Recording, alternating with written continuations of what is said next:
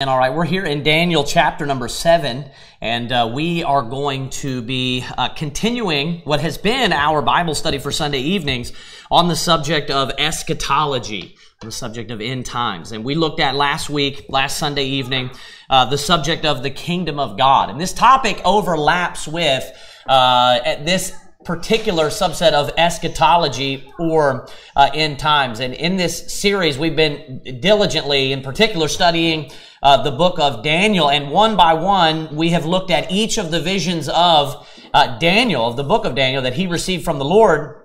And this morning, we're going to be looking at the final vision. And this is really going to be the climax to tie everything together. Any loose end is going to be tied up in a knot in this sermon this morning to make sense and to make sure we don't leave any stone unturned. So this will by far be our most detailed revelation. That is Daniel chapter number 7. It's by far the most detailed revelation, but it'll be much easier to understand in light of the previous visions that we looked at. And in fact, there's a lot of overlaps. It's really the very same vision of the book of Revelation. Now, the title of the sermon this morning is The Four Beasts of Daniel and the Kingdom of God.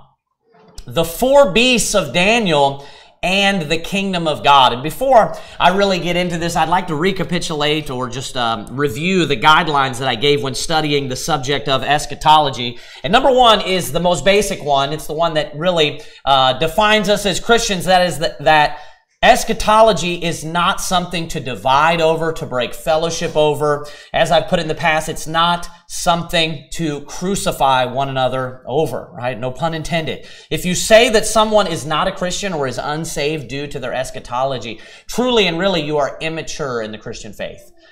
Now, Christianity is not judged based on our doctrine. Let's keep that in mind. Doctrine is important, but it's not judged based on your doctrine. How great of a Christian you are is based on your Christian character, your Christian character. And if you are under the impression that your Christianity is judged based on your doctrine, then you misunderstand doctrines in the New Testament, because we're told as much. That is a teaching, that is a doctrine of the New Testament. The next thing is this: end times is difficult and deep, and I totally understand that different people are going to be working through this at different times. Different parts of it may make more sense to some other person than one person than another. So this is a deep topic. Be patient with fellow Christians that maybe you're ahead on this topic. Maybe things are clicking for you a little earlier and somebody else is kind of disagreeing with you. Be patient with that person. There was a time in which where you were standing where they are today. So be patient with them. Work through these things with them. Let's be gracious and patient to our fellow Christians on this topic. Furthermore, eschatology is, because it's so deep, something we should be less dogmatic about. That is, that we should have an open mind. We should not have an open mind beyond how far Scripture goes. When something is clear and you have hammered it down and you know that it's sure, then you need to, of course, hold on to that truth. But nonetheless, there are many parts of end times that are unclear. So we need to be less dogmatic when it comes to this subject. Now, don't forget that obviously there are particulars that we can be sure about. Generally speaking, end times is unclear in ways, right? But there are many particulars that we can hammer down and that we can make more sense of. Now, here we're in Daniel chapter number 7, and right before we jump into it, I'm going to skip one section of the guidelines, but right before we jump into it, I want to give you a few certain or specific objectives that I have for this morning, just to go ahead and let you know where we're headed. Number one is this: first and foremost, I'll show you that the vision of the four beasts has largely been fulfilled. The vision that we look at this morning in Daniel chapter number 7, I'm going to demonstrate to you that this vision has largely, there are details that have not, but largely been fulfilled. Number two is this. Again, we're going to see that the kingdom of God has come, present tense. Now, that should have been clear in the sermon that we looked at the other day, not because of my preaching, but because of the biblical evidence that shows that the kingdom of God has come. That is, today in 2023, the kingdom is here and it is currently growing and expanding in the earth. Number three is this: the four beasts in Daniel chapter number 7 are going to overlap and be mirrors with the vision of Daniel 2. That's the great statue. Okay? and with the vision of the ram and the goat. And I have a visual for you because this can be detailed. I have a visual for you, and we'll bring that out, when the time is at hand now, but when the time is fulfilled, we'll bring that out here in just a minute. But I want you to be able to compare each of these visions and to see that all three of them overlap with one another and that they mirror one another. All right, here in Daniel chapter number 7, we're going to work our way through this. I want you to look there with me at the beginning of the chapter, verse number 1. Daniel chapter number 7, verse number 1. And right here we get the context of Daniel chapter number 7. It says, "In the first year of Belshazzar, king of Babylon, Daniel had a dream and visions of his head upon his bed. Then he wrote the dream and told the sum of the matters." Verse 2, "Daniel spake and said, I saw in my vision by night, and behold, the four winds of the heaven strove upon the great sea. And four great beasts came up from the sea, diverse one from another." So right here in verse number 1, we'll begin with, you kind of get the context, at least as far as the timing and the place. First of all, this is during the empire, or the reign of Babylon. And it's the very last king of Babylon. You're given his name there in verse 1, and that is Belshazzar. The place is that the vision occurs when Daniel is asleep. And this will often happen. It's not always the case, but it does happen many different times. Sometimes God will send a vision while a man is awake, and you'll see him fall into a trance, it will record. But sometimes, like in the case of Nebuchadnezzar, God will send a vision in the form of a dream while someone is asleep. Like, as I said, the great statue that Nebuchadnezzar received as a vision at night. So we see that he is asleep when he receives the vision. It says Daniel had a dream and visions of his head upon his bed. So this is at night. It's when he is asleep. And it says then he awoke, of course. Then he wrote the dream and told the sum of the matter. So he receives the vision while he is asleep at night. He wakes up. And of course, this is a part of the process of inspiration. God guides him in recording all of the details of the dream. Now, he wants to be clear to you that when Daniel awoke and he records this, that he didn't miss any of the details, because notice what it says at the very end of verse 1.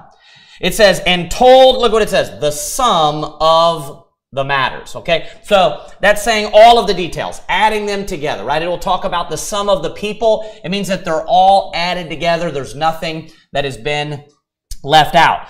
Okay, verse number 2, let's read that again together. The Bible says, Daniel spake and said, I saw in my vision by night. We see that reference, that he's sleeping again. And behold, the four winds of the heaven strove upon the great sea. Now, the four winds of heaven are obviously, evidently referring to the four different compass directions. That is north, south, east, west. This is mentioned quite a few different times. And that plays into that word that's used there. It says the four winds of heaven strove upon the great sea. So strove there is the word for like something that's fighting. It's violent. It's saying that it's denoting that it is beating upon the sea. There's some sort of a storm of some sort. Okay. Which is also why the four winds are mentioned. Right? North, south, east, west. What's the point? It's trying to paint a picture that it's very windy. All four winds are blowing upon the sea, and it says that they strove upon the sea. It's a picture that is being painted of chaos, you might say, or violence, or of danger. Okay? And then another thing that may not seem important to you, and you can't just read over these things. Every detail in Scripture matters. It's there for a reason. Daniel gives you the specific location of where they are. It says this, the great sea. It strove upon what? The great sea. The great sea in the Bible refers to what we call today the Mediterranean Sea. That is what the great sea is in Scripture. It's the Mediterranean Sea. Now, the Bible doesn't use that word Mediterranean, but it's very easy because we know the geography of the land of where Israel is to determine that the Great Sea is a reference to the Mediterranean Sea. Keep your hand there and turn over to Numbers chapter number 34. Numbers chapter number 34, so you can get a chance to look at this.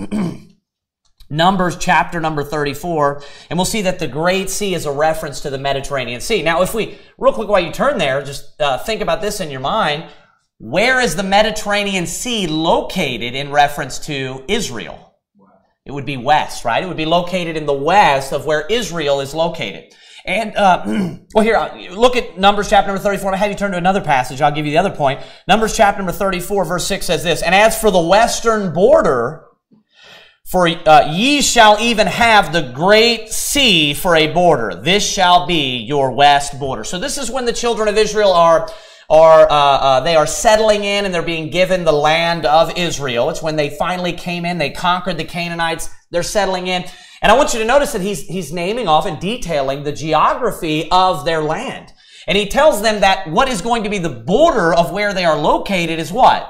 What is the Great Sea? The Great Sea. Flip over to Joshua, just a couple of books over. Joshua chapter number 1, very first chapter, and look at verse number 4. This is again where they are settling in. It's kind of a parallel passage with that, written near the same time.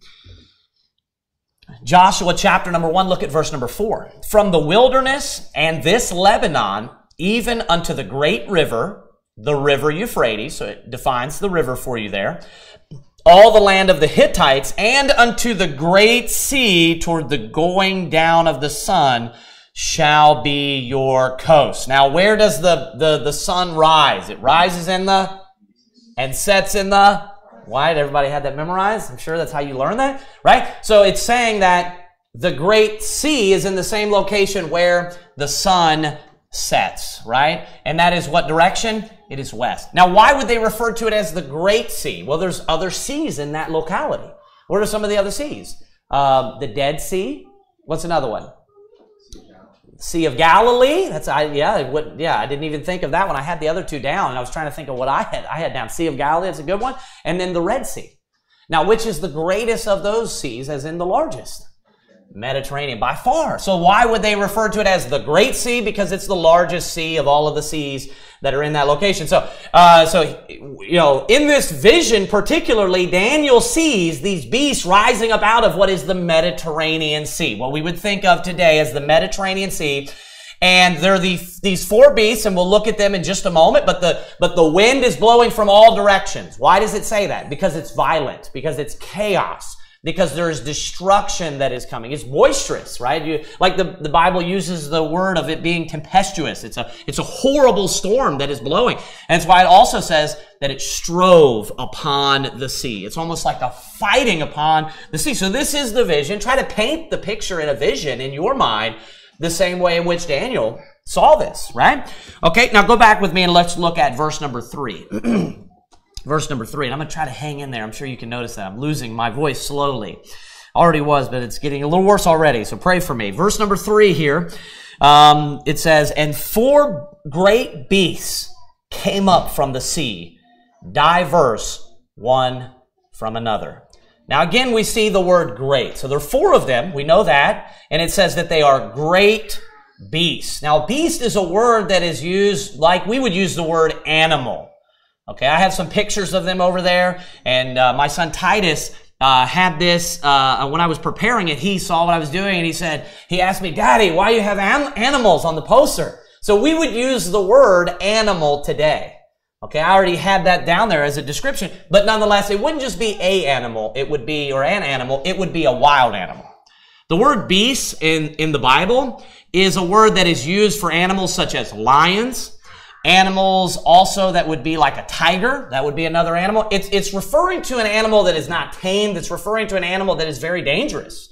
Okay? Like, really, the lion is a perfect example of that. That is what it will typically refer to as a beast. Now, it's used in other ways, but oftentimes that is a typical way in which beast is used in the Bible. Now, it's great. What does it mean by great? What does great sea mean? Yeah, large. It means, so these beasts are not small. They're very large animals. They're large, and typically it's used for, dangerous animals. And then it tells you this. It says that they are diverse one from another. So like a lion, for example, it wasn't 4 lions that came up. Okay? There are 4 different beasts, large, great beasts that arise out of the sea. It wasn't 4 tigers, okay? Now, look with me here in verse number 4 now. So we kind of got the idea of what it sees, of what he sees in this vision. The wind is beating on the Mediterranean Sea. He's looking out and watching this.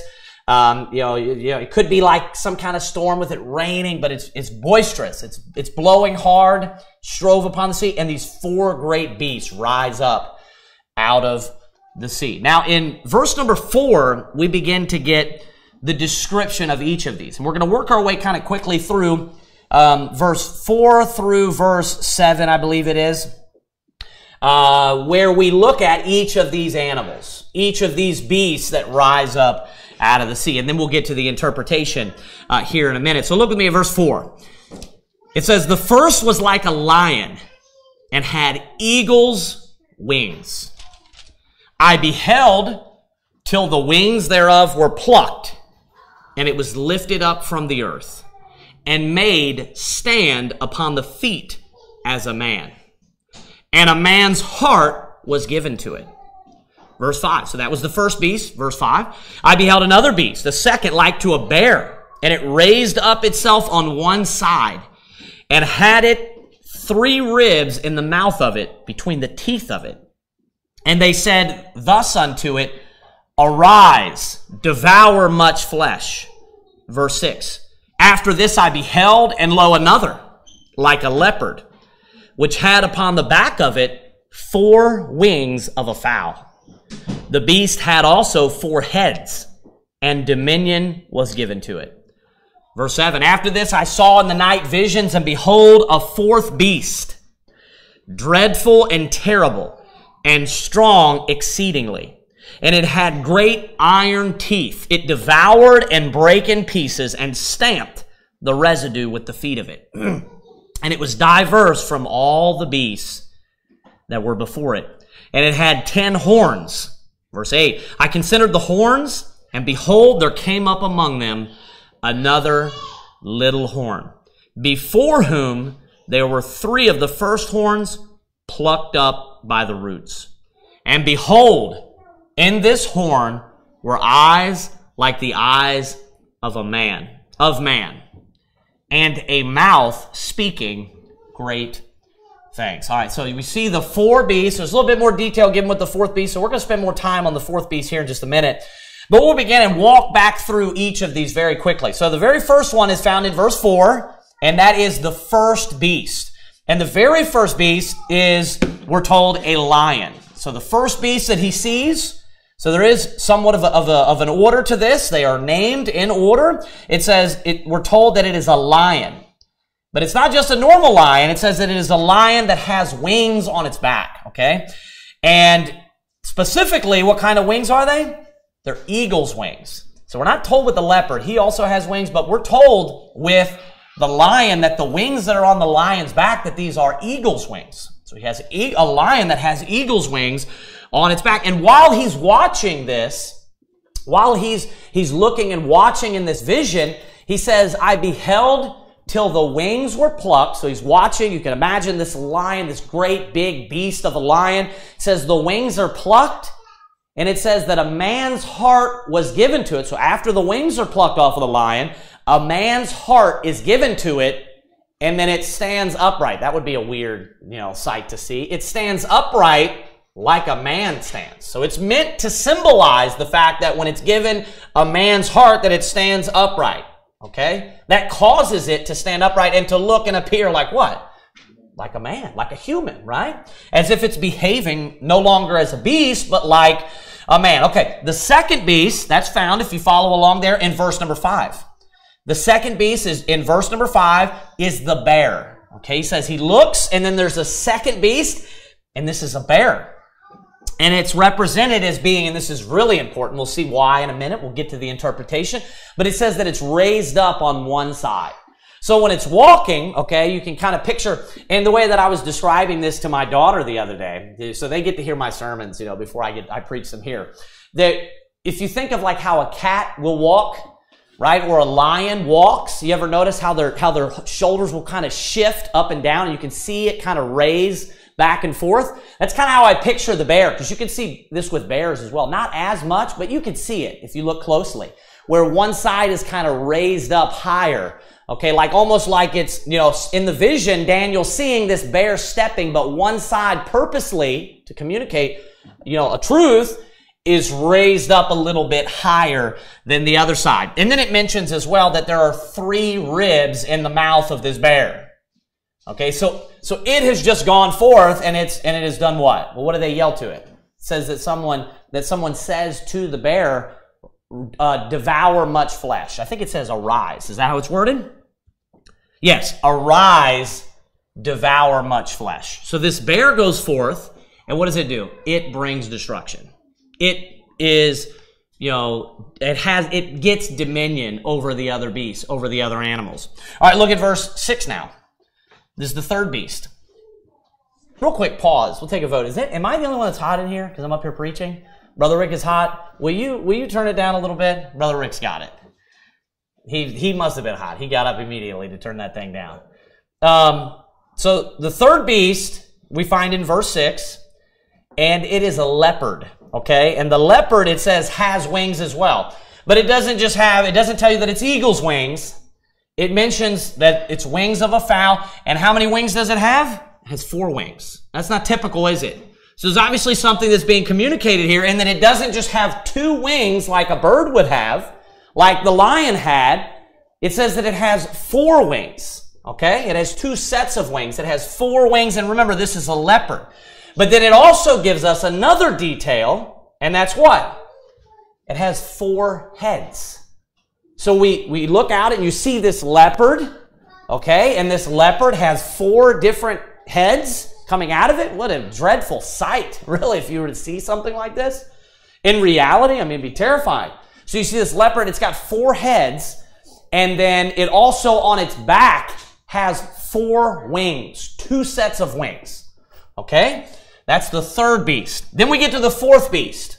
That's verse 7 and verse 8. Verse 7 and verse 8, we get details about the fourth beast. Okay?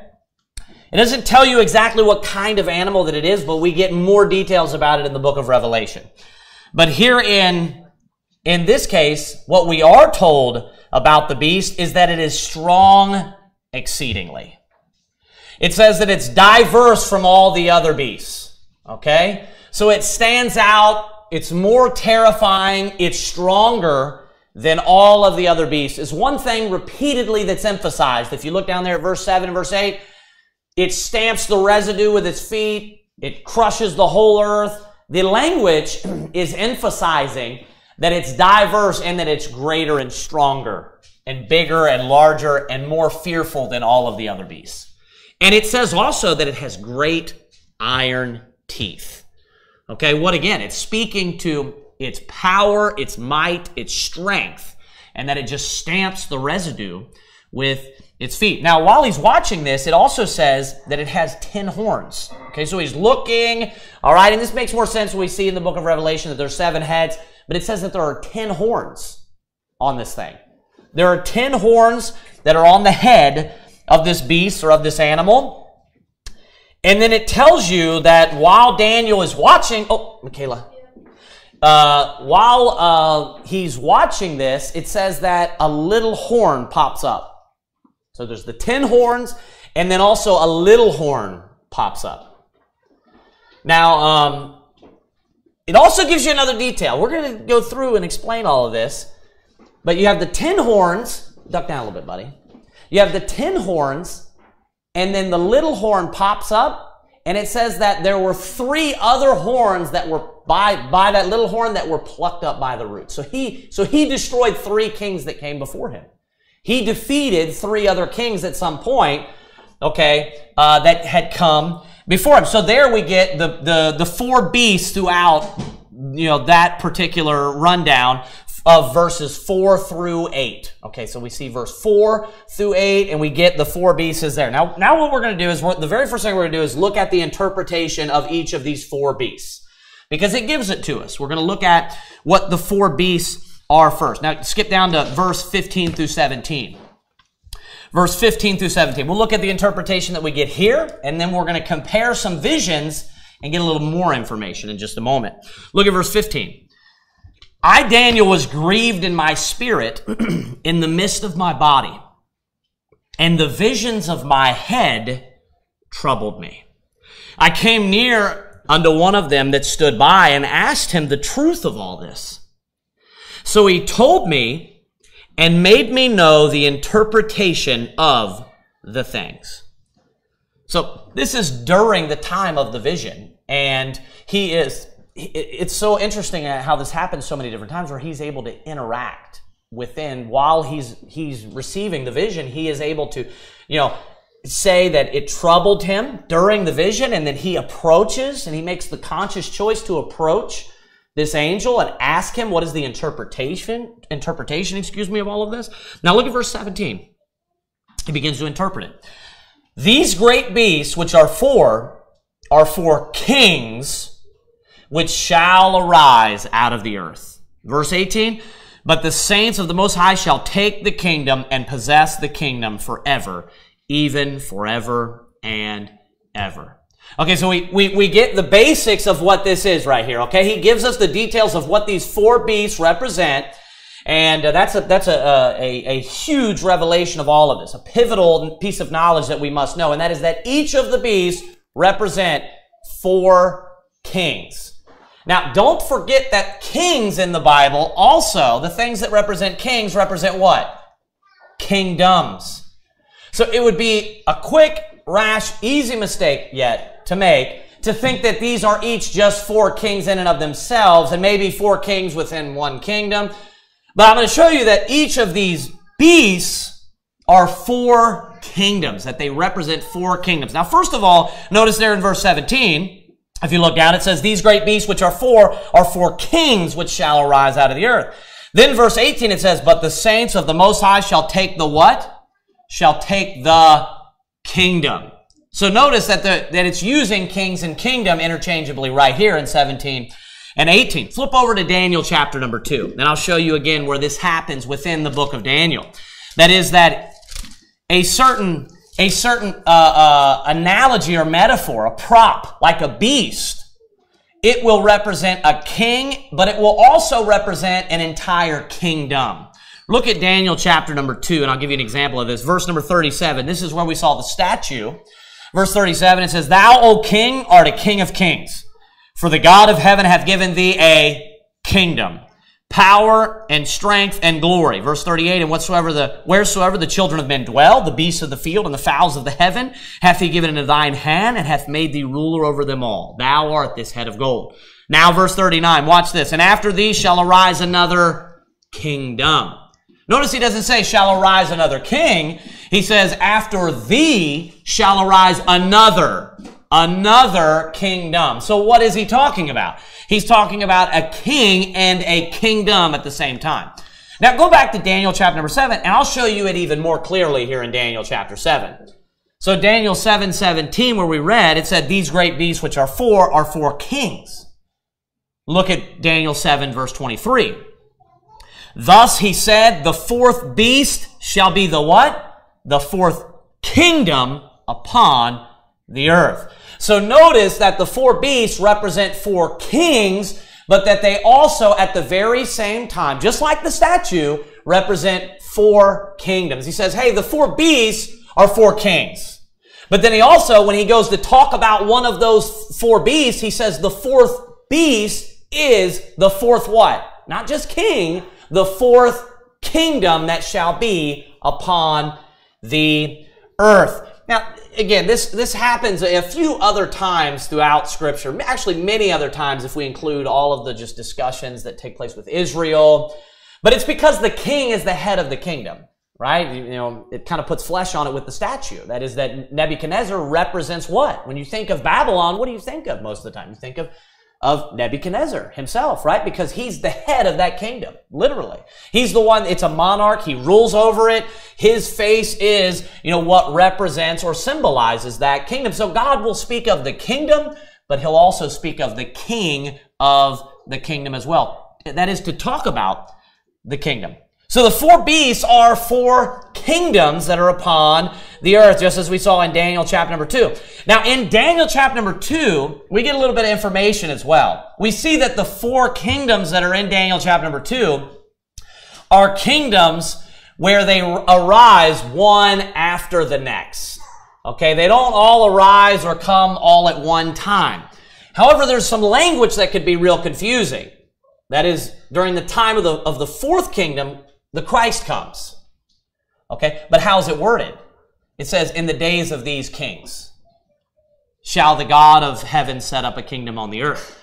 All right, but did he come at the time of Nebuchadnezzar? Because we're plainly told that Nebuchadnezzar is the head. No, he's not. Right? Right, so don't forget, so we're building on a lot of the knowledge. Don't forget that there is a continuity of one kingdom that is passed down from, it's the kingdoms of the Gentiles, the kingdoms of the earth where they're ruling over all the earth. It's one kingdom that is basically passed down to a different people group or another nation. Remember when Persia comes into Babylon, what does it say? It says that they come in, it says, and they took the kingdom. They took the kingdom. So now who is the King of Kings? It's no longer Nebuchadnezzar. Who is it? It would be Darius. All right? Think about it from the perspective if you were a citizen that lived in India. Okay? Does a lot change? You're paying taxes to Neb, but then Darius comes in and what happens? Now you're just paying taxes to another guy. The kingdom's the same. It's the same kingdom. It's just the kingdom of the earth. It's the kingdom of the Gentiles that's ruling over. So that's why it says that he came in and he took the kingdom. So what we see is one beast arising, defeating the other beast, and just taking over their infrastructure, essentially. Just taking over the existing kingdom. Darius comes in, and he took the kingdom from Nebuchadnezzar. That's why the statue has a continuity to it. That's why all of the kingdoms are mentioned at the same time. They're each of these beasts. It's the kingdom of men, or the kingdom of the earth. So there's a connection between each of these kingdoms. So you got to be careful for a few different reasons when interpreting the visions, and especially when it comes to regarding the timing. And as I said, for example, the great image with Daniel 2, whose head is gold, you can look and see each kingdom, and in one sense, they are all present there in the vision at the same time, aren't they? They're all, you can look and see each of them, but are all four of them reigning at the exact same time? No, because it tells you, every time that it mentions the next kingdom, it tells you that they reign over all the earth. So how could each of the kingdoms be reigning over all the earth and be contemporaneous with one another? That is, be ruling on the earth at the same time. They couldn't be. So it's one after the next, after the next, after the next. That's the same thing that we have here. We have the lion, that is the first kingdom. Notice that there is an order that is given. There's an order that's given here. We have a lion that is mentioned. That is the first kingdom. Then we have a bear that's mentioned. What's it called? There's an order for a reason. It says this is the second kingdom. Then we have another beast that arises. It's a leopard. This is the third kingdom. And then finally, lastly, there is a fourth beast that comes out of the sea, and it is the fourth kingdom. There's a purpose for the order. And guess what? Over in Daniel chapter number 2, they are in order as well. And guess what? They're not all on the earth at the same time. First, and they're actually referred to as that. Second, third, and it says, and the fourth is the fourth kingdom that shall be upon the earth. So there is an order of one after the next, after the next. That's why when the bear arises, he devours much flesh. What does he do? He treads down the beast that was before him, which would be the kingdom that is on the earth before him. So all four of these beasts, this is the point, all four of these beasts are empires on the earth. They are successive. The first beast is on the earth, and then it is conquered by the second beast. Okay? And then the third beast is the third kingdom that comes, and it conquers the second kingdom that was before it. Lastly, the fourth beast that's on the earth, it comes and it conquers the third that is before it. So these are four beasts that live one after the next, or four kingdoms that reign upon the earth. And verse 23 tells you an order. it tells you, look at what it says in verse 23. So if that wasn't enough for you, then look at verse 23. It says, thus he said, the fourth beast shall be the fourth kingdom, what? Upon the earth. There is an order to these beasts. That's why they're called first, second, third, fourth. It is the fourth kingdom that shall be upon the earth. So we are given a clear order of these, and there's a reason why there's a numerical designation of each of them. Okay? And it tells you that the fourth kingdom shall devour the whole earth and tread it down and break it into pieces. It is the new world superpower. This is the same thing. The Gentiles of the earth, the kingdom of the Gentiles, the kingdoms of the earth. You could even say the kingdoms of men. It's a continuous kingdom that's passed down. Power is just passed down from each one. Now, real quick, let me ask you, what was the order of the kingdoms on the earth of the statue? What was the very first one we're given it? Nebuchadnezzar, and it would be Babylon. What was the second kingdom that came after it? It would be Persia. And then the third kingdom is Greece. And then the fourth kingdom would be Rome. That would be, what time did the Christ come? And we can easily walk these out. There's a few ways that we can look at this, and we're going to see that in a minute. But we identified it already with that individual vision. When he sees the statue, it begins at the top, Babylon. Second is Persia. Third is Greece. Fourth is Rome. That's who each of these are if we start at the top and we walk each of these down. Okay, I'm going to bring in the visual now at this point. So this should help to clear some things up. It's not as, not to say the other ones are the best quality. Brother Rick, do you mind checking to see if this thing can be seen in that? All right, you guys probably can't see it that well either, but I'm going to explain the poster to you, and then if you'd like to, you can see it afterwards. Typically, I have a much larger poster than this, but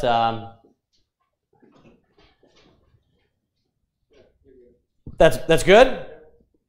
If you can't see it, then that's definitely not going to be. Maybe they can zoom in. Okay, so this right here, what we have are the three visions. This is going to be the most important part here for a minute. That is to understand what this represents. This right here is the great statue of Daniel chapter number 2. This is the great image that we see in Daniel chapter number 2. And lastly, in Daniel 2, we see the stone that crushes the feet of this image. So that represents the stone. This is the image of Daniel 2, the dream of Nebuchadnezzar. Okay? And then here in the middle is what we're looking at right now. This is the four beasts of Daniel. So we see the four beasts of Daniel here, and we're going to look here in a minute, but we see the clouds. I chose the clouds because it says that he sees the Son of Man come with clouds to the Ancient of Days, and he's given power and authority. So that is the last. That represents, you might say, the kingdom of God. Okay, this is when the Christ or the Messiah is given power and authority. And the kingdom of God is established. So you see the lion, the bear, you see the leopard, and then you see the fourth beast with iron teeth, the seven-headed dragon. All right, now over here, we haven't looked at it just yet. We're going to compare some scriptures right now, though. Is Daniel 8 and Daniel 9. Okay, this is Daniel chapter 8 and Daniel 9. Remember that Daniel 8, which is Daniel's 70th week, is the interpretation of Daniel 8. Excuse me, I'm screwing you all up. I may have said it right, but Daniel 9 is the interpretation of the vision of Daniel 8. I may have said it right, I may not have, but Daniel 9 is the interpretation of the vision of Daniel 8. This was the vision of Daniel 8. So at the top you have the ram that comes, and if you come up here and look real close, you can tell. The one horn is a little bit larger than the other horn, right? Then you have the goat that has the great horn, and then here is the goat where the one is broken, and then four come up in its place. So right here it zooms in on its head, and you have the four horns that come up after the great horn is broken. And then right here is just another adaptation of that, and I'm going to walk you all through this here in a minute. The four horns, and then the red one right there that I highlighted is the little horn that comes up as well following that. Now, what I want to do is I want to walk through each of these visions at the same time, and I want to show you how tightly they overlap and how they are speaking of the same revelation. The very first thing that's super important is to understand that of the theme of this. Okay, so get there in your Bible in Daniel chapter number 7, and I want you to, you have to understand what is the theme of all of these visions. They're all building to the same thing, and that is that they are building to the coming kingdom of God. The only reason why all of these beasts are mentioned is that they are all working their way towards, and they are answering the question of when the kingdom of God will come and when the Messiah will come. Each of them, the stone, you have the Son of Man coming with clouds, and then you also have in Daniel 70th week, Daniel 8 and Daniel 9, the anointing of the Messiah. They are building, it says, quote, they are building the kingdom to the prince. It's the time of the coming of the Messiah. It says that during the 70 weeks that they will anoint the Most High. All of it has to do with when the kingdom is coming, when the Messiah is coming, and when he will be anointed. I'll show you this. Look at Daniel chapter 2. We're going to come back to Daniel 7, but look at Daniel chapter 2, verse 44. This is the climax of all of it. This is what it's all building to. This is the theme, you might say, or the thrust and idea of the whole Bible. Daniel 2, verse 44. And in the days of these kings shall the God of heaven set up a kingdom which shall never be destroyed, and the kingdom shall not be left to other people, but it shall break in pieces and consume all these kingdoms, and it shall stand forever and ever. Daniel chapter number 7, we have there, go back with me to Daniel chapter number 7, in verse number 17, it says, these great beasts which are four kings which shall arise out of the earth. Now look at verse 18. But the saints of the Most High shall take the kingdom and possess the kingdom forever, even forever and ever. So what is it building towards? What is it wanting? Why are even the four beasts mentioned? Because they are being used as a landmark, you might say, until, or pointing to, the time when the kingdom of God comes. Look at verse 21. The whole rest of the chapter is about this. It kind of goes over the details 3 or 4 times. Look at verse 21. I beheld in the same horn, made war with the saints, and prevailed against them. Verse 22, until the Ancient of Days came, and judgment was given to the saints of the Most High, and the time came that the saints possessed the kingdom. Look at verse 24. And the 10 horns out of this kingdom are 10 kings. So he's just kind of reiterating these different details or points. And the 10 horns out of this kingdom are 10 kings that shall arise, and another shall arise after them. And he shall be diverse from the first, and shall subdue 3 kings. And he shall speak great words against the Most High, and shall wear out the saints of the Most High, and think to change times and laws, and they shall be given into his hand until a time and times and dividing of times. Now, importantly, verse 26. But the judgment shall sit, and they shall take away his kingdom to consume and to destroy it unto the end, and the kingdom and dominion and the greatness of the kingdom under the whole heaven shall be given to the people of the saints of the Most High, whose kingdom is an everlasting kingdom, and all dominions shall serve and obey him. That is the exact same language and the exact same wording that is used in Daniel chapter number 2 as well. That his kingdom will come, and when it comes, it is an everlasting kingdom. They won't give it to another people. It will be an eternal, continual reign at that time when the kingdom of God comes. So what's the theme of all of it?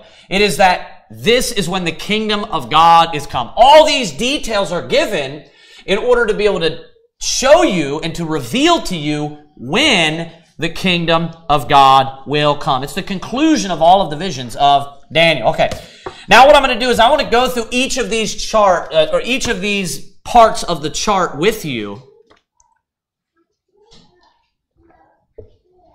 Get a drink before I step away. And so you can line up each of them, and I want you to see how tightly that each of them fit, not just some of them. You can use landmarkers. We could start at the top and work our way down. We could start at the back and work our way, or the bottom, I'm sorry, and work our way up. Like, each of them fit that tightly. So look at, we'll start with the first beast. Should I stay on this side or that side, Brother Rick? You were... This side? Okay. So let's look at the first beast, because we're going to start where we are here in Daniel chapter number 7. And remember that the first beast is the lion with wings. Now, that we're told is the first kingdom. Okay? We're also given 4 kingdoms with the statue. Now, who would that line up with when it comes to the statue or the great image? Who was the first kingdom? Who was it represented as? Nebuchadnezzar. It would be Babylon. Okay? Now let's look at some of the details of this beast, because we are just pointedly told, categorically told, it's not implicit, it's explicit. It just says that Nebuchadnezzar in Babylon is the head of gold. So here we have a reference. Now let's look at the first beast here and see if we can identify. The very first thing is this. The beast is depicted as a lion. What does a lion represent in the Bible? When something is represented as a lion, what is it meant to represent it as? A king. There is a title that is given to Nebuchadnezzar when it tells you that he is the head, and what does it say that he is? The King of Kings. That's the very first thing that it says. Now this is interesting, which you can look this up if you'd like. But Nebuchadnezzar depicted himself repeatedly as a lion.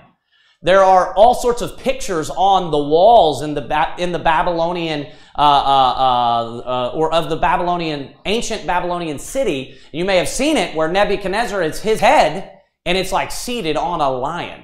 So he would depict himself as a lion even, which that in and of itself is interesting. Christ is called the Lion of the tribe of Judah because he is the king. A lion is the king of the jungle, and specifically it says it causes Nebuchadnezzar to stand out of all of these kingdoms because it says that he is the King of Kings. We see the lion being used for that, and the lion is what? Again, the king. Okay? Not only that, we're given some other information about him. We see he has eagle's wings. There's wings on the leopard, but we're particularly told, namely, what those wings represent, and it says eagle's wings. What's the other thing that happens to this lion? Because these details matter. It's meant to reveal things to you. What happens to the lion? Right. I couldn't hear you, Brother Hall. The wings are plucked. And then it says that a part of that same event, he says, I beheld till the wings were plucked. And it says, and a man's heart was given unto it. And it tells you what that means. It causes the lion to stand up and to behave like a human. Heart there is referring to the mind. It's referring to our ability to reason, okay? And this should bring to mind immediately the event that took place with Nebuchadnezzar. And there's none other like it in Scripture, and it points you to it. Daniel chapter number 4, verse 31. This is what Daniel's alluding to. While the word was in the king's mouth, there fell a voice from heaven saying, O King Nebuchadnezzar, to thee it is spoken. The kingdom is departed from thee, and they shall drive thee from men. And thy dwelling shall be with the beasts of the field. And they shall make thee to eat grass as oxen. And 7 times shall pass over thee until thou know that the Most High ruleth in the kingdom of men. Notice what it refers to the kingdom as there too. The kingdom of men. And giveth it to whomsoever he will. The same hour was the thing fulfilled upon Nebuchadnezzar. And he was driven from men and did eat grass as oxen, and his body was wet with the dew of heaven, till his hairs were grown like eagle's feathers. Isn't that interesting? His hairs were grown like eagle's feathers, and his nails like birds' claws. And at the end of the days, I, Nebuchadnezzar, lifted up mine eyes unto heaven, and mine understanding returned unto me.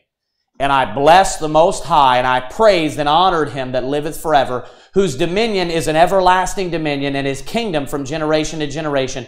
And all the inhabitants of the earth are reputed as nothing, and he doeth according to his will in the army of heaven. It says this in verse 36. At that same time my reason returned unto me. So what took place was that in the very beginning, what was he given? The heart of a beast. But in the end, his hair that was like eagle's hair, his claws that grew out like bird's claws, okay? God plucked all of that, and then he took his heart that he had taken away of a man's heart, he gave it back to him. And guess what? He was on the ground, it says, eating like an ox. But then when he was given a man's heart, what happened? He stood up, upright like a man. What does the lion do? The king of kings? He stands up he's no longer a beast is the picture. The wings are taken away. He's no longer an eagle. He's no longer a lion. He stands up, and it says that his reason returned unto him. His understanding comes back to him. He's no longer behaving like an animal. So you can see how closely this lines up. This is the first king, first kingdom as well. first king, first kingdom here as well, clearly picturing what is Babylon. Okay, let's look at the second kingdom and see how well this pictures. I'm going to stay on this side. Let's look at the second kingdom and see how well that it lines up. Now, we're told, first of all, what the second kingdom is from Scripture. We're told in Daniel, I believe it's Daniel 5, if anyone remembers that. Daniel 5, at the very end of Daniel chapter number 5, is where the Persians come in, and it says, and they took the kingdom, right? The Persians come in, so if we can identify this clearly as Babylon, it says that the Persians come in and they took the kingdom. So we can know that, let's plug that in and say, hey, this is Persia right here that comes right after. And you say, well, how do you know that the bear represents Persia? Okay, well, if we're right about the lion, then we should be able to find a couple of things that make sense, that point us to, the lion representing or symbolizing the nation of Persia. Well, let's compare it to the other one, because that is the vision of Daniel chapter number 8. You have the ram and the goat. Now, what does the ram start with? What does the ram represent? Persia. So the vision itself starts with Persia. We don't have Babylon. So you can notice how, the lion is left out in this vision. So it's moved forward in time a little bit, and he doesn't mention the first kingdom, that is Babylon. He just starts with the kingdom, which is Persia. And it's plainly identified for us. We're told that the ram is Persia. Flip over to Daniel chapter number 8. Look at Daniel chapter number 8 with me. So flip over in your Bible, if you could, to Daniel chapter number 8. And look at, I can't remember which verse it is, and I don't have it here. Does anybody see it in front of them? It's like verse 3 or 4. Maybe a little bit after that, where it's talking about the ram. Verse 4. Okay, so remember this about the second beast. It tells us this. Real quick before we read verse 4. It says that the bear has the ribs in its mouth, and it says, devour much flesh. It's supposed to go forward and devour much flesh. So this is the new kingdom on the earth. But it tells us something real specific about it. Do you remember how the cat walked, how the bear's walking? It says that it's what? It's raised up on one side. It says that it's higher on one side than the other side. Okay? Somebody read. I don't have it in front of me. So somebody read verse 4 where it's mentioning and it's describing the ram. Verse 3, it says, Then I lifted up mine eyes and saw, and behold, there stood before the river a ram which had 2 horns. And the 2 horns were high, but one was higher than the other, and the higher came up last. Okay, so you have a clear reference to the two sides as Daniel 7 is dividing the beast into, right? And it says that the other side, there's 2 sides, the other side, or the one side of the lion, is raised up what? Higher than the other. What do we see with the ram? It has 2 sides. It has 2 horns that are representing what? The 2 kingdoms of, really, the 2 sub-kingdoms of the one. Remember, Persia and the Medes came together, and they were basically one kingdom that was divided into the 2, and then the Persians won out later. What was the greatest of the 2? It was Persia. That's why the one horn is higher than the other horn. The bear that comes after the lion would be who? Persia. Right? So you have this duality with this other kingdom where it's 2 sides, one side's higher. The ram, one side's higher, lines up perfectly. Now what's interesting is how the anatomy of the great statue works out so well. And I'm going to show you something else here in just a minute. But at the point of the body wherein you have the silver, guess what you also have that you're told specifically is a part of the silver? The 2 arms. So it's so interesting how the anatomy of this just breaks down so perfectly. You have the 2 sides where one is higher than the other. You have the 2, and so it's emphasizing this 2 where the horn is a little bit higher than the other. Then you have what? 2 arms representing the originality of the kingdom. Initially it is what? The Persians and the Medes. And it's called that throughout Scripture over and over again. Okay, so now what would be the third kingdom? Well, we have it clearly identified for us in, again, where you are, Daniel chapter number 8. And that would be the third kingdom is Grecia. Now, it just continues to stay like this tight and be extremely uniform. Like each of these to line up perfectly in harmony. Okay? The third beast of Daniel, chapter number 7, is described as a leopard. And this leopard, we're told first that the leopard has 4 wings.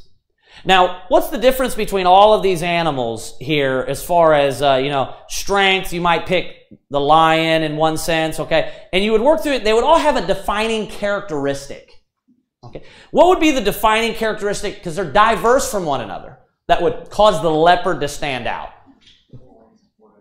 Well, it would be 4 wings and 4 heads, yes. But as far as like those animals, if you wanted to like have a race with these, that's what I'm getting at. Maybe I was too general. Nobody was probably going to get that. I was in my own head.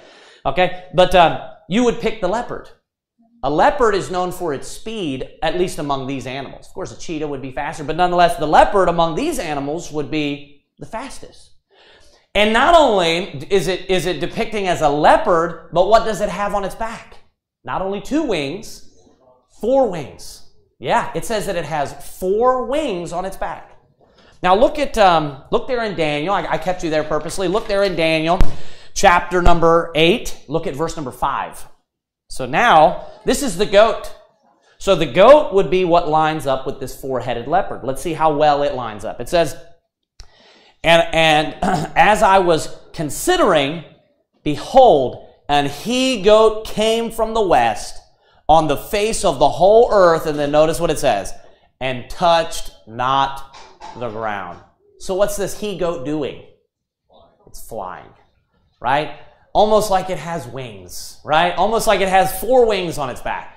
And this is meant to represent, we're told, the kingdom of Grecia. And what Greece stood out when it comes to all kingdoms that have been on this earth is how swiftly, specifically under the reign of Alexander the Great, he conquered all of the earth. Just in a very short time period, he just started in Greece and then just ran through and conquered the entire earth. So it's meant to represent the speed of the kingdom of Greece. That's why it's a leopard. And then in addition to that, he not only has 2 wings, it says that he has 4 wings. 4 wings. But furthermore, it doesn't end there. Because what happens, the first horn represents particularly the king of Grecia, who is Alexander the Great. The first king, it tells you, so it's for sure Alexander the Great. But what happens to that? It tells you that it prematurely is what? Broken. And it says that he dies and that he's not able to give the kingdom to his posterity. He had no children, okay? And then what happens? What comes up in place of that one horn? 4. So that one's broken, and then 4 horns come up on the head of the goat. That's this circle right here. So you have the transformation. That's why I tried to draw the green line. I don't know if you can see that, but there's a small green line from the goat. It's got the big great horn that's larger than all the other horns, but then it changes. What happens is that horn is broken, and then in its place, 4 horns come up. And it says that the kingdom is divided. Now, we're told what these kingdoms are. We know throughout history, we're told that specifically not the name of the kingdoms, because it was many years before that, but we're told that it's divided towards the 4 winds of heaven.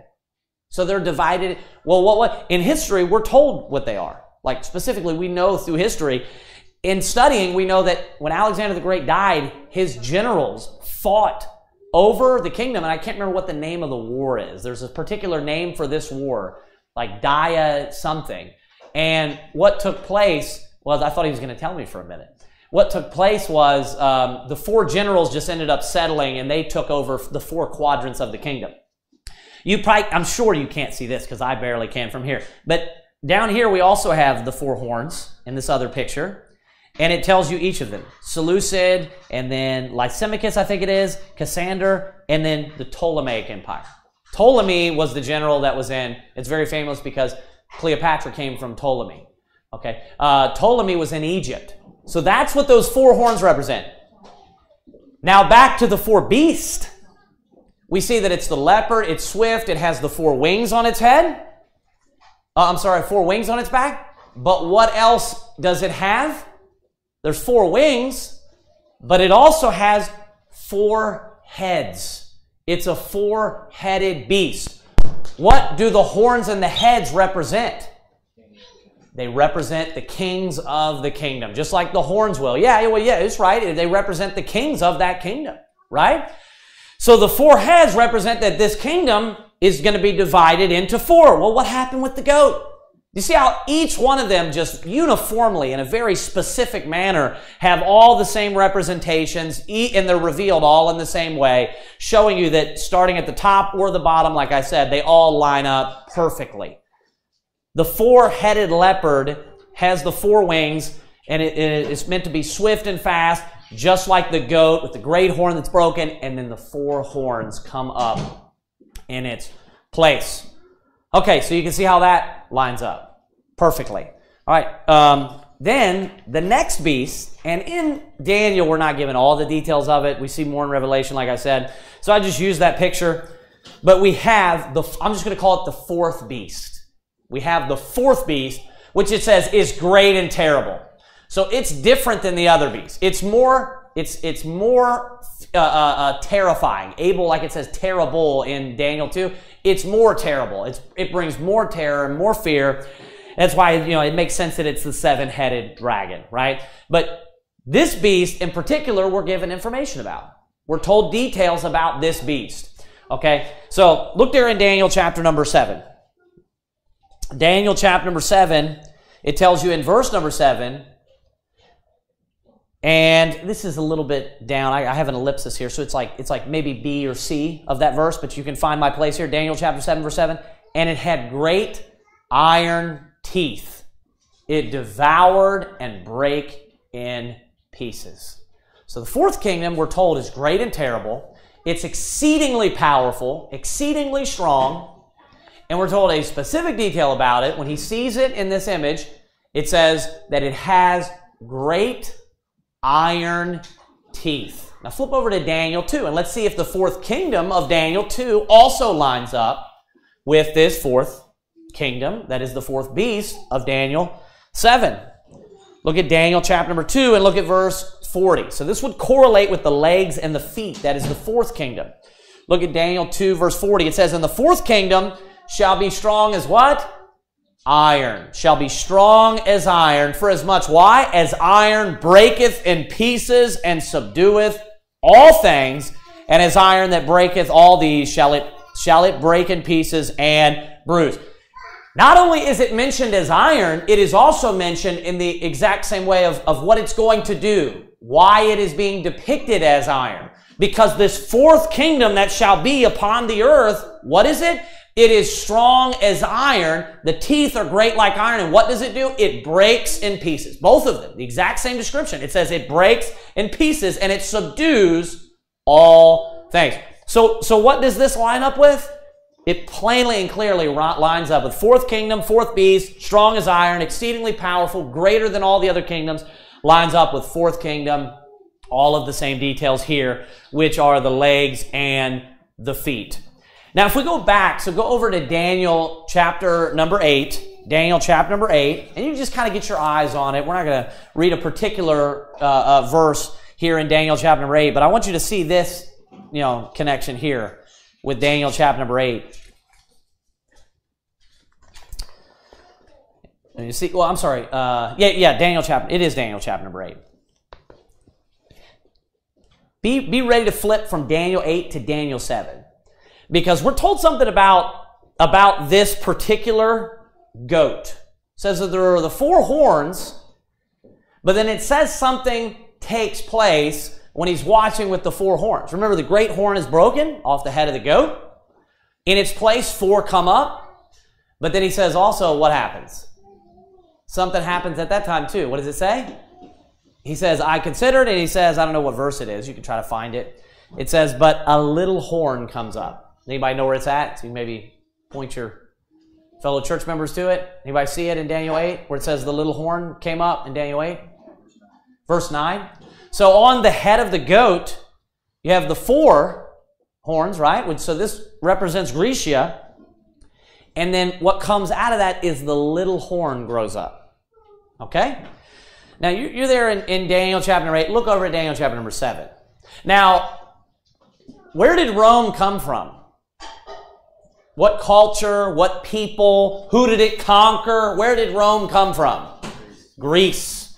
Rome came out of Greece. There's a reason why they still spake Greek. They spake Latin, but they also spoke Greek. Okay, they had Greek culture. They were Greeks.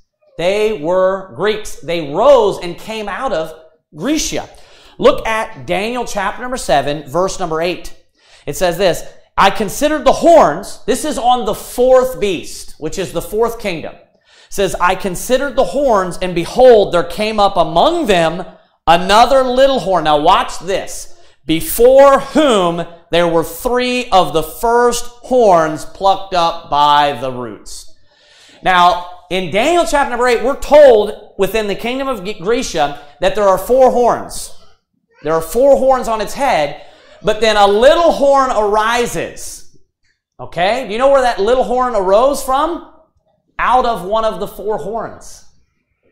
Rome came up out in the west, out where Greece is. I can't remember which was located where, but it came up out of what is and formed into Grecia.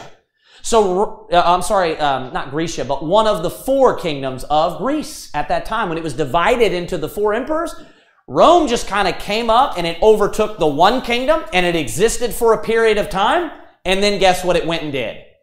Rome went and mightily and greatly and easily conquered the other 3 horns that were there. The other 3 generals that were there. And it plucked up the other 3 horns by the roots. That's why in Daniel 7, when we're given more details, the little horn comes up out of a totally different kingdom and beast. This is meant to tell you that that little horn arises ultimately from Greece, from one of the horns, and it plucks up the other 3 horns out of or by the roots. One of the horns destroys the other 3 kingdoms. So you see the little horn on the 4th kingdom here, and then you see it arising and defeating the other 3 and becoming that 4th kingdom.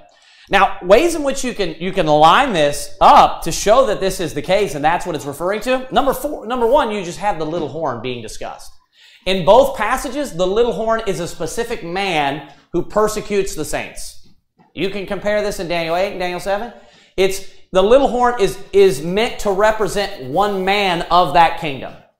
The little horn comes up here, and it's meant to represent one man of that kingdom. Now, somebody already figured it out. When I typed in right here, I was looking up 4 horns with a little horn. I think that's what I typed in on Google. Okay?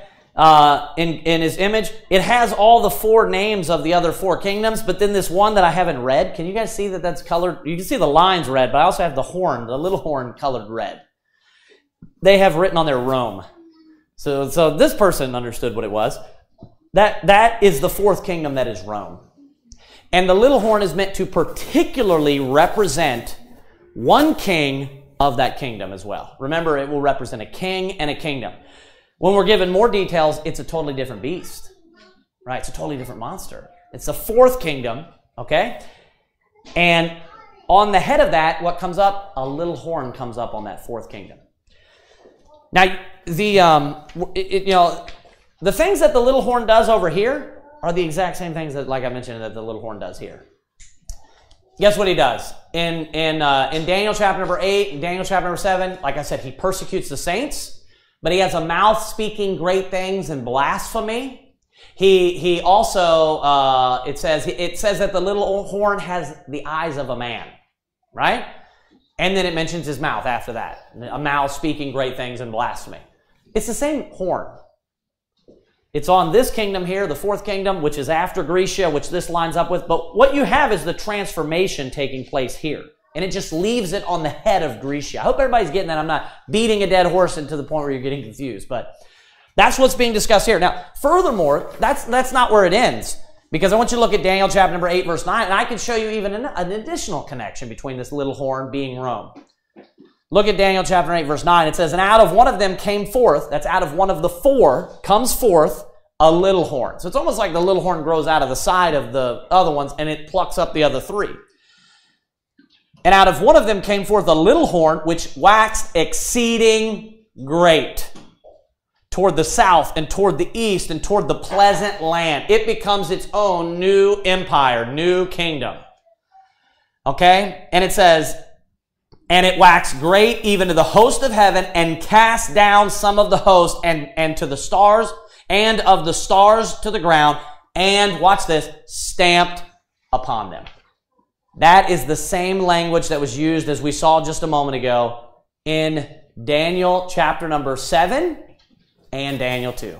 For who? The fourth kingdom. It says that he stamps upon them and he breaks them to pieces.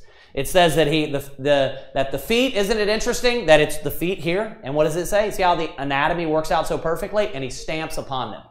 Now, furthermore, remember how I mentioned how the anatomy is just so precise. It's amazing how the duality of the two. How many horns are on the head here of the fourth kingdom? Do you guys remember? How many horns total before the little horn comes up? Well, there's 4, but the head of remember the 7 dragons has how many horns? 10 horns. How many toes are on your feet? 10.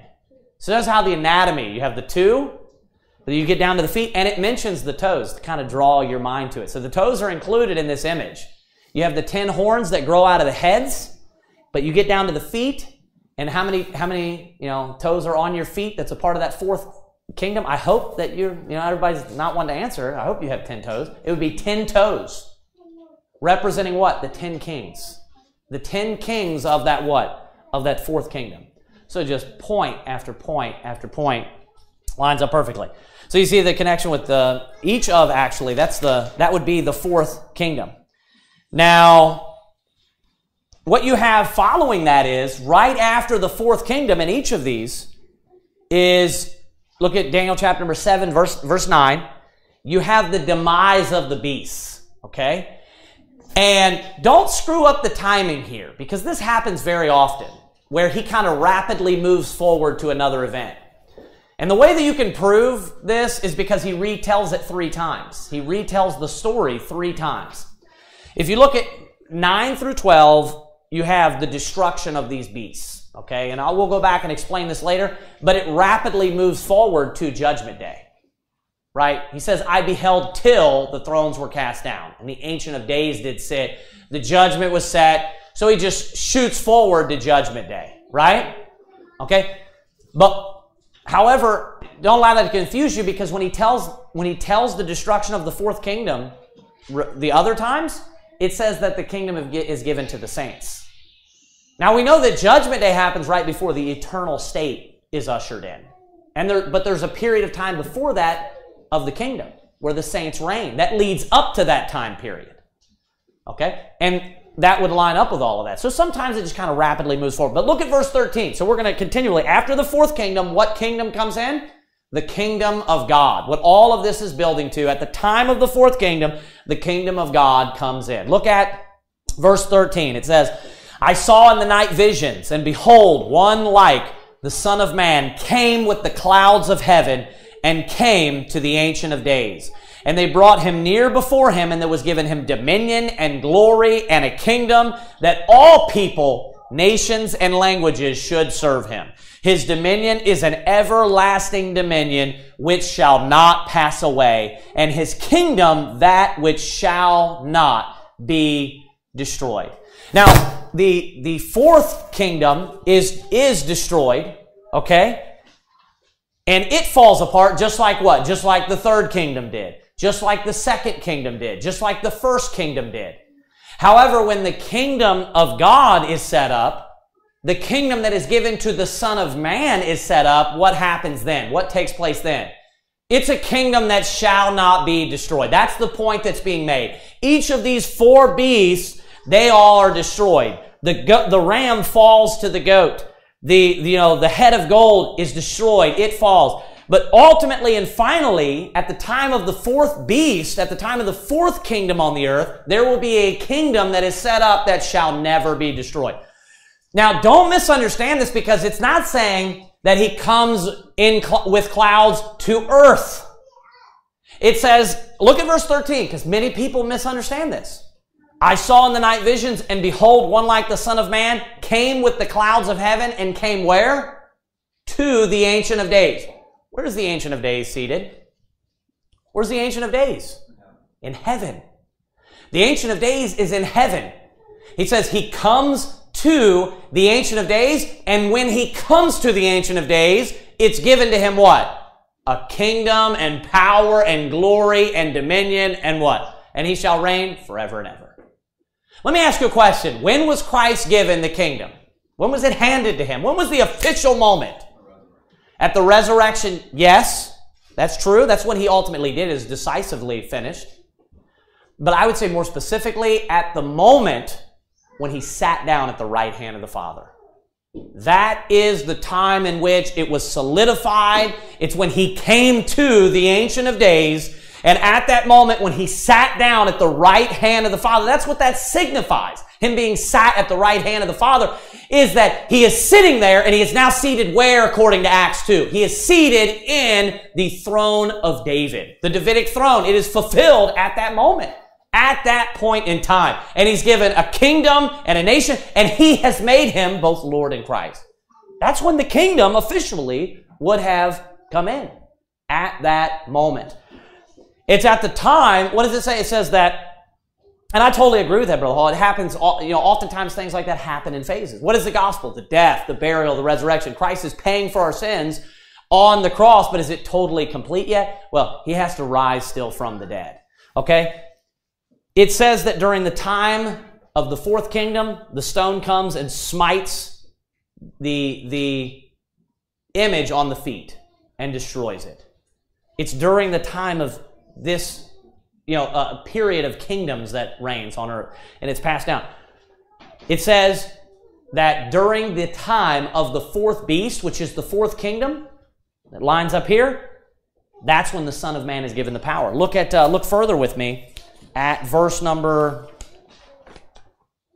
17. We read this a little bit earlier. In Daniel chapter number 8, verse number 17.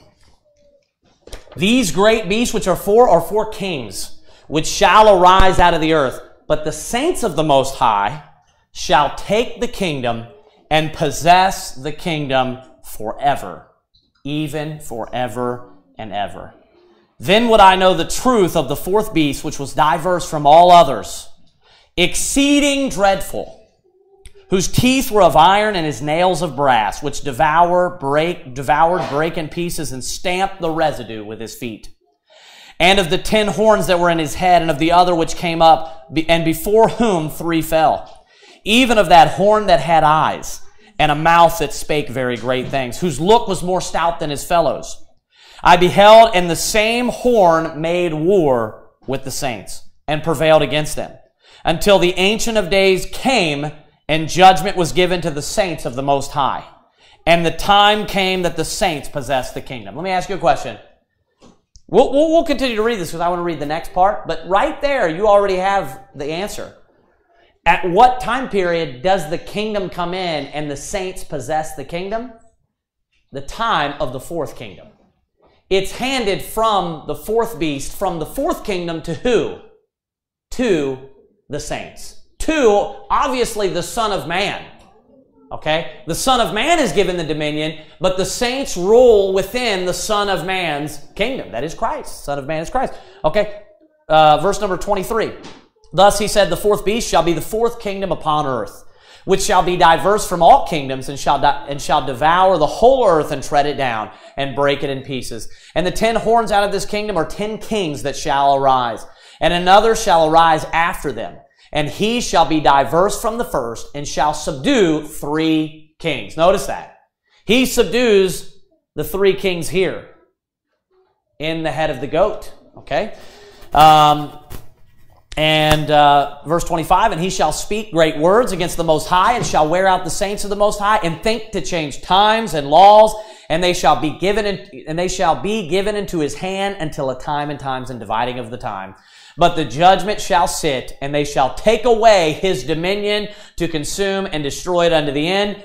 Verse 27, and the kingdom and dominion and the greatness of the kingdom under the whole heaven shall be given to the people of the saints of the Most High, whose kingdom is an everlasting kingdom, and all dominions shall serve and obey him. I want you to notice the language there. Now we clearly see, first of all, let's say this. We clearly see that the power of the kingdom of the earth is transferred from the fourth beast, who is Rome, to the Son of Man or to the kingdom of God? Directly. The fourth beast, who is the fourth kingdom over here, that's when the stone comes and smites the kingdom, the feet of the image. And then at that point, all the power is given to the Son of Man.